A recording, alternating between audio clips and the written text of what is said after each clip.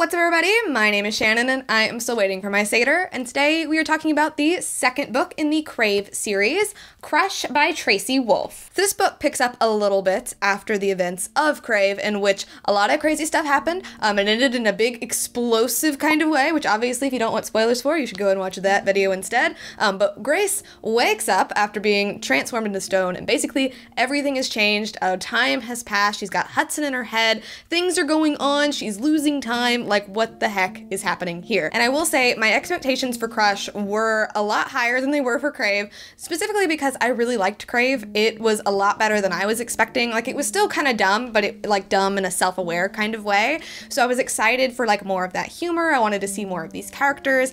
And I will say, like, Crush just really didn't do it for me. I knew from like the first page that this book was going to be a struggle, and it really was. This book is so long because we still spend so much time, which happened in the first book, but we spend a lot of time just not telling Grace anything, and we'll spend multiple chapters talking about the same thing, with Grace trying to get people to tell her stuff, but it's just like, oh no, you should rest, or oh no, you should do this, or oh, like, you poor you, and blah blah blah. And it's one thing in the first book to have Grace be fed up with it, and she's still fed up with it in this book, but you can only push that so far when it's like, okay, but you as an author are still doing this. Like, could we please get some character development for some other characters so we could finally move beyond this? I feel like the only person who does kind of any kind of growth is probably Grace.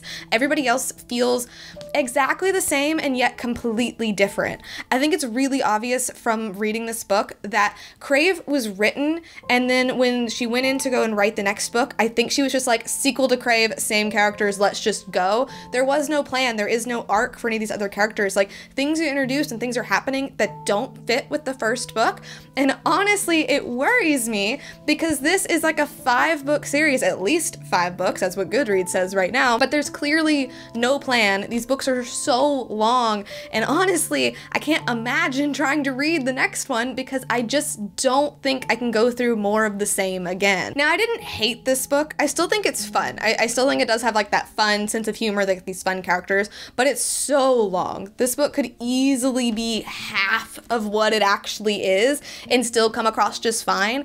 I think the problem is, you know, combined with retreading a lot of territory, is that there are a lot of things happening.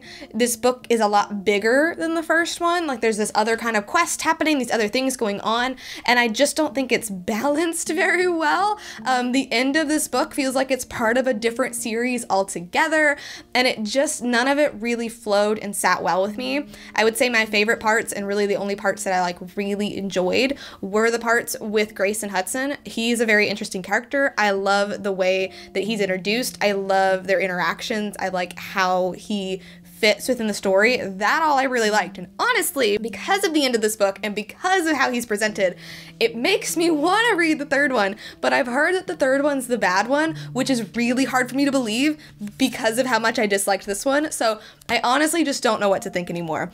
I think that Crave is very fun. I think it's very good. I think it was really interesting, and I think that that's kind of where it ends.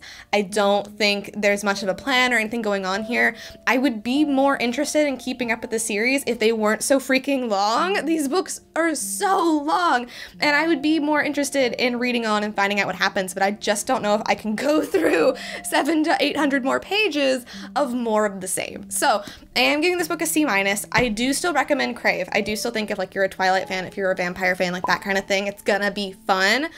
But this one was just a major letdown. I don't know if it's because my expectations were higher or what, but it just really didn't do it for me. But anyway, thank you guys so much for watching this video. If you liked it, be sure to hit that like button down below, and don't forget to subscribe to Talk Books with me every week. That is everything I got for today, and I will see you guys next time. Bye.